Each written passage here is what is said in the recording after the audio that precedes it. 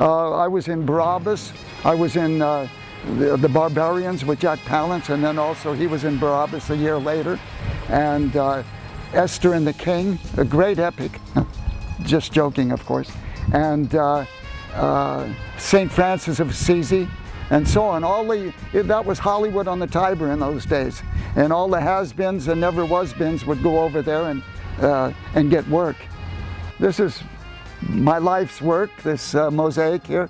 I've been doing it for 44 years.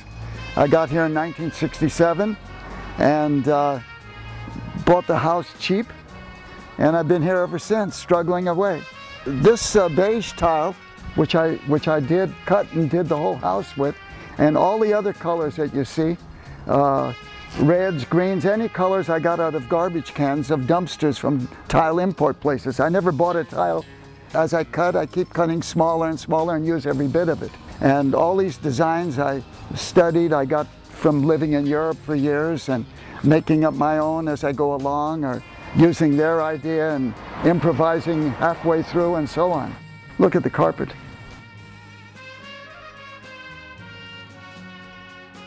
And this is my bedroom. This armoire I got in Rome, an ancient Renaissance piece, all walnut. Madonna and Child I got from the studios when I was working there. Came from the Heretics. And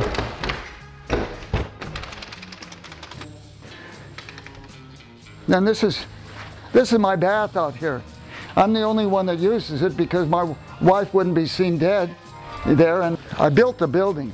And at the time I was a novice carpenter, and I couldn't put the beams together, and Harrison Ford came over and helped me and saved my temple from doom.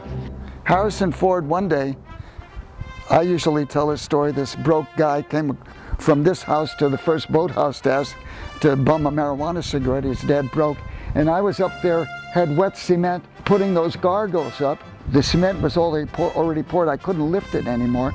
It was too heavy, so I called him, get up here quick. And he came up and helped me lift this into the wet cement just in time.